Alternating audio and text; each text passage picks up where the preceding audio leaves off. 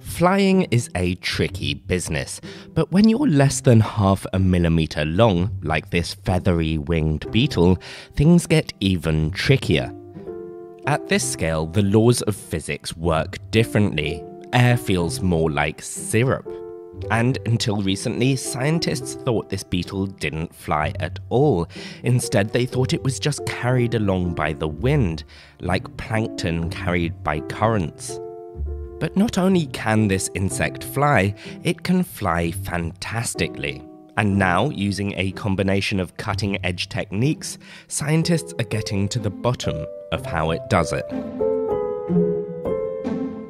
Normally, the bigger the creature, the faster the flight, but this tiny beetle, called Paratoposa placentis, bucks that trend, flying as fast as critters 3 times its size.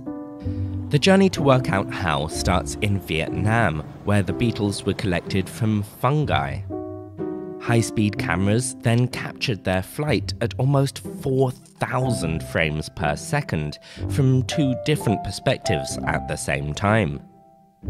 And the data from these observations allowed the team to run 3D simulations using an adaptive grid. You can see it adapting as the beetle flaps to capture all the crucial details. Meanwhile, a range of microscopy techniques carefully captured the structure of the strange feather-like wings in new detail. All these approaches have been used before, but applying them to a creature this small was a challenge that paid off, revealing a brand new way of flying. It turns out that that bristly wing structure is key to the beetle's flight. Its unusual form saves on weight without compromising much on strength or power at these scales. This makes it easier for the beetle to move its wing.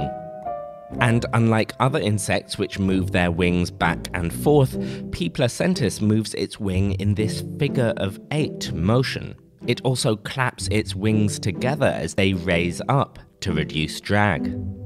Finally, the researchers found that even the wing cases play an important role, balancing out the movement of the wings and keeping the beetle's body stable.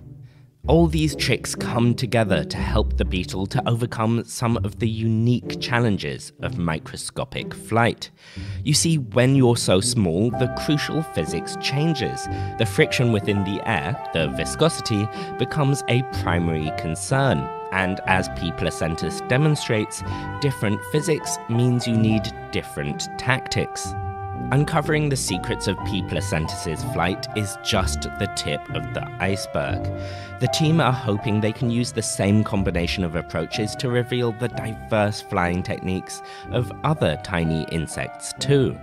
This could help scientists understand how flight works at different scales and conditions, one day maybe even allowing humans to build whole new kinds of flying machines. Big impacts from tiny wings.